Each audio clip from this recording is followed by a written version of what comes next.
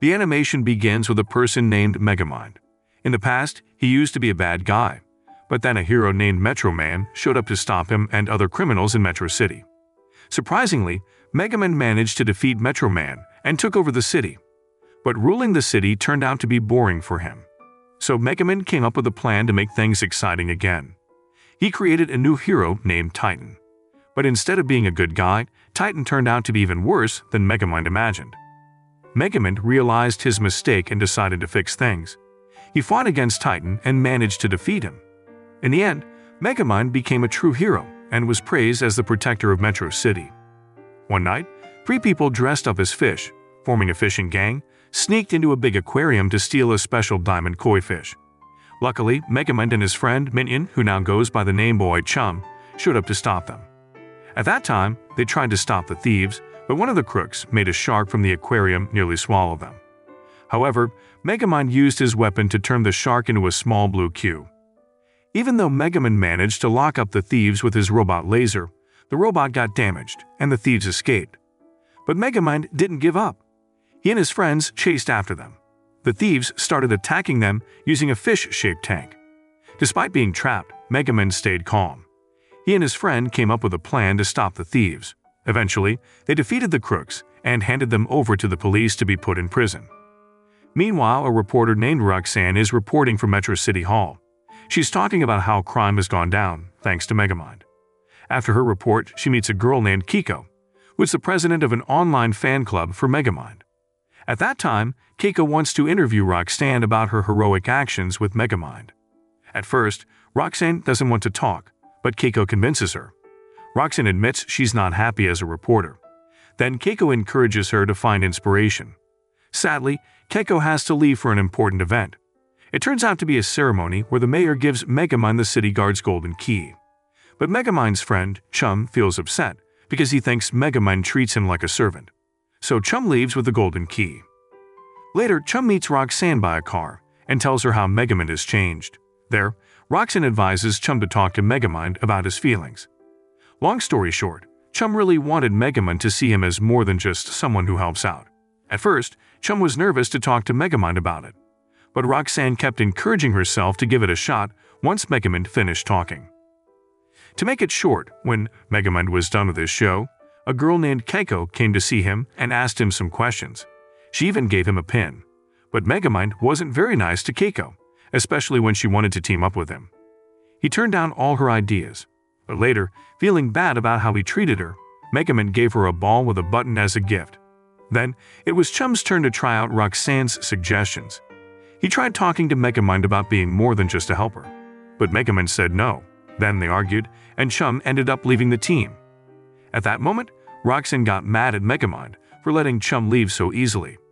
But Megamind thinks it's just a trick to get Chum to come back, and he's sure Chum will return. Soon after, Megamind drove home, leaving Roxanne behind. On another side, there were 4 villains grouped together, calling themselves the Doom Syndicate.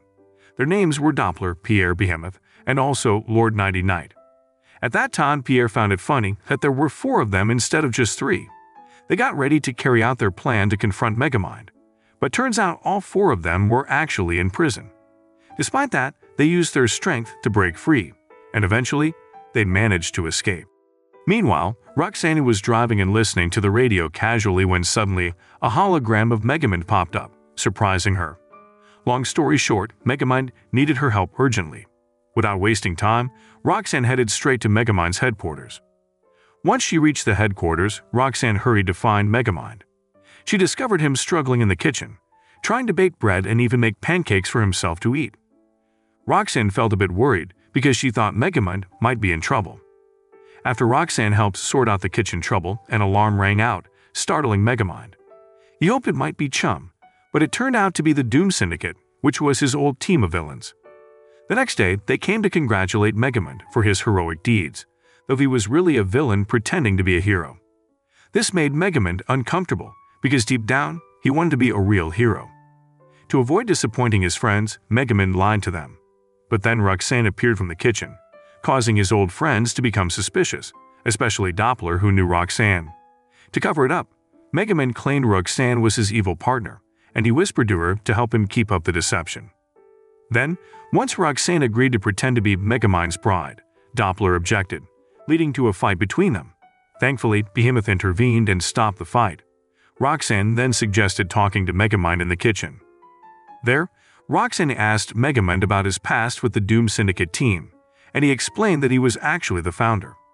He also revealed his evil plans with the Doom Syndicate before becoming a hero, which made Roxanne uneasy about helping him lie. However, Megamind continued to persuade her, and eventually she agreed. They rejoined the Doom Syndicate team, where Doppler discussed their next evil plan to take control of Metro City and renaming it Megamind City. Despite Megamind being the leader, they ignored his input and rushed to execute the plan, leaving Megamind and Roxanne behind. Determined to stop the criminals, Megamind and Roxanne made their own plans to prevent the city's destruction. Now Megamind is chasing after his former criminal friends who are causing chaos in Metro City. At that time, Megamind tries to act like a bad guy in front of his friends, so they won't find out he's lying. During the commotion, he sees Keiko recording everything. She doesn't notice as a TV knocked over by Doppler falls on her, but luckily, Megamind saves her. Later, Megamind tells Keiko he's pretending to be a criminal. She wants to help, but he insists it's too risky and asks her to go home. Meanwhile, Megamind and the other villains head to the bank for their next plan, to rob it. When they get to the bank, the criminals ask Megamind to lead the robbery. But when he goes in, everyone inside treats him like a hero because of his past good deeds. At the same time, Megamind's villain friends see this too, so he's forced to go through with the robbery, scaring the bank owner in the process. Thankfully, Keiko arrived just in time and calmed the situation down. She explained that Megamind was just doing a safety drill, where everyone in the bank pretended they were being robbed. Megamind's villain friends saw this and seemed happy that he was still acting like himself, except for Doppler, who remained suspicious of Megamind's behavior. Meanwhile, Roxanne tried to talk to the mayor about what happened, but the mayor had already heard that Megamind was with the villains. Soon after, Roxanne helped the mayor with the next steps and left the criminal matter to Megamind. Meanwhile, Megamind was alone in his room missing Chum. He wished Chum was there with him, believing that things would be better if he was, but he tried not to dwell on it and decided to handle the problem on his own. Suddenly, there was a noise coming from the headquarters hall. It turned out that Megamind's villain friends were inviting everyone to a farewell party with the people of Metro City. This annoyed Megamind, and he tried to stop the party. But his plans were interrupted when Doppler brought in 3 criminals dressed as fish. They wanted to expose Megamind's disguise, but he managed to distract everyone's attention by focusing on the party. This made one of the fish-costumed villains angry, and they tried to catch Megamind. Instead, Megamind captured them and turned them into small cubes. Meanwhile, Chum is working at a burger shop as a toilet cleaner. He's trying to suggest ideas to expand his boss's business by introducing automatic machines in the kitchen and adding a new menu item that can sell donuts. Shortly after, Roxanne arrived at Megamind's headquarters with a muffin, curious about what had happened there. Then she met Megamind in the hall, where he was discussing plans to deal with the issues caused by the Doom Syndicate in the city. But their discussion was interrupted when members of the Syndicate showed up, asking about Megamind's next phase for Metro City. As Roxanne listened, Megamind presented his brain robot and revealed his plan to move Metro City to the moon, which excited his colleagues. However, Roxanne questioned how they would move such a large city. Megamind revealed that he had been secretly building a massive rocket underground for the past 6 months, surprising Roxanne and prompting a serious discussion. Suddenly, the Doom Syndicate pressured Megamind to launch the rocket immediately. But Megamind confessed that he couldn't remember the password to the launch room.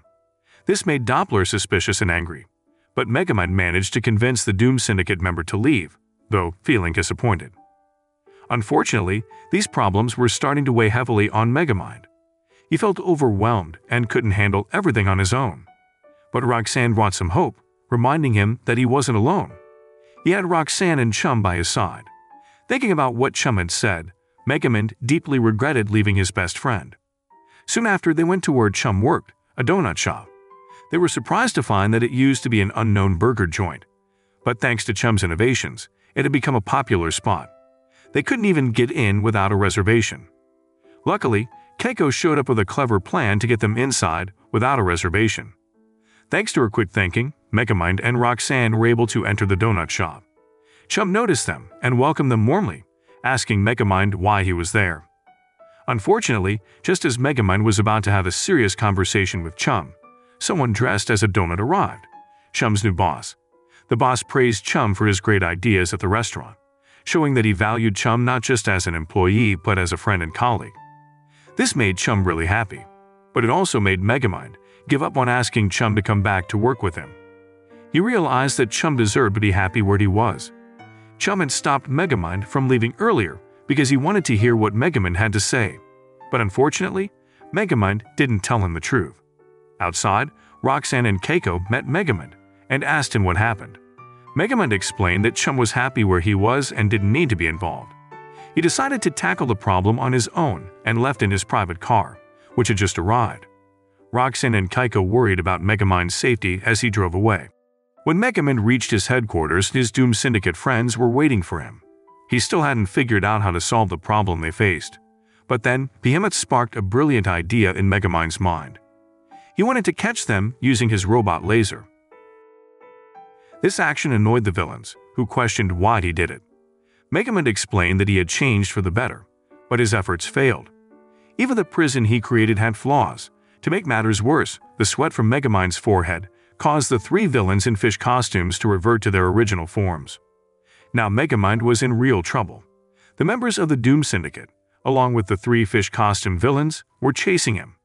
However, he managed to escape, only for Doppler to blow him up into space. Surprisingly, Megamind survived and landed in a river far from Metro City.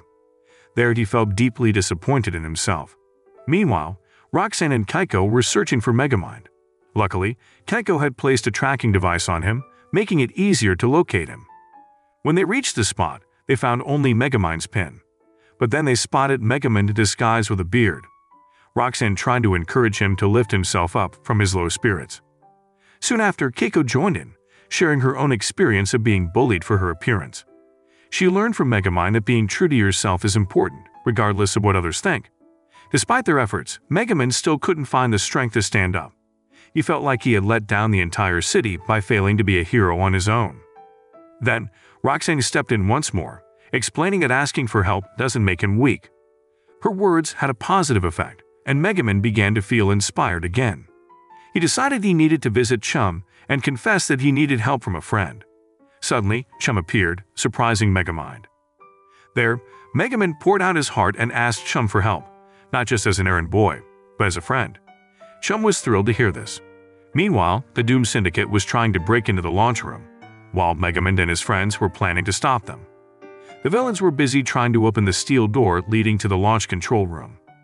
Eventually, they managed to open the door and enter the room together. But then, Megamind appeared on the control screen, causing the villains to rush to arrest him and Roxanne. However, this was all part of their plan to distract the villains so that Chum and Keiko could sneak into the rocket control room. When Chum entered through the ventilation, the base intruder alarm went off, forcing him to dodge the weapons aimed at him. But then, flying robots posed a new threat, trying to capture him. Meanwhile, Megamind and Roxanne were busy diverting the villains' attention by shooting tennis balls at them.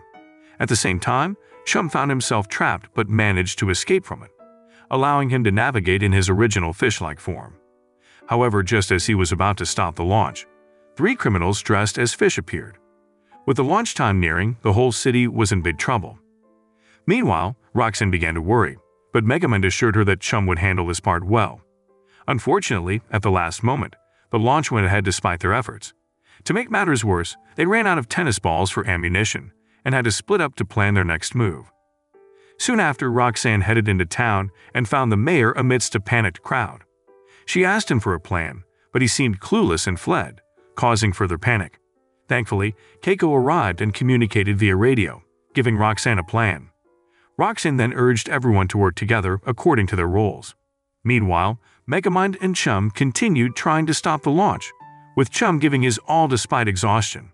Eventually he succeeded, but he was worn out from being out of the water for too long. Megamind faced his own troubles as they found themselves in outer space with the rockets shutting off, causing them to fall rapidly. To top it off, they had to confront the Doom Syndicate. Unfortunately, Megamind found himself trapped, facing the four villains with little chance of defeating them. But he came up with a clever plan to pit the villains against each other by making them fight for the title of leader. Seizing the opportunity, Megamind escaped, but the villains caught on to his trick and chased after him. While hiding, Megamind contacted Chum to activate manual control, but Chum couldn't do it without his larger body. So Megamind launched a parrot-shaped robot to assist Chum, ensuring his safety and making him very grateful. However, Megamind was still stuck. Not one to give up easily, Megamind devised another plan. He cleverly tricked Lord Nighty Night into transforming into his image by placing his watch on the Dark Knight. With this distraction, Megamind moved forward with his plan to defeat the 4 members of the Doom Syndicate. As he faced Behemoth, Roxanne arrived on a fire truck and managed to hit Behemoth. But their victory was short-lived as Lord Nighty Night, who had escaped Pierre's hypnosis, arrived to interrupt them. Fortunately, Keiko arrived and used a grenade provided by Megamind to paralyze Lord Nighty Night. With the Syndicate defeated, they still had to save the city, which was still falling. They rushed to find Chum and together pulled the lever to safely deploy the landing rope, ultimately landing safely on the city's side. After the crisis, Roxanne was appointed as the new mayor of Metro City due to the previous mayor's negligence. In the end, Megamind, Chum, Roxanne, and Keiko formed a team to protect Metro City from villains. The animation ends. The moral lesson from this animation is always carry spare tennis balls, because you never know when you'll need to distract villains or play a quick game of catch in outer space. And don't forget, if you're ever stuck in a sticky situation, just call upon your trusty parrot-shaped robot for backup.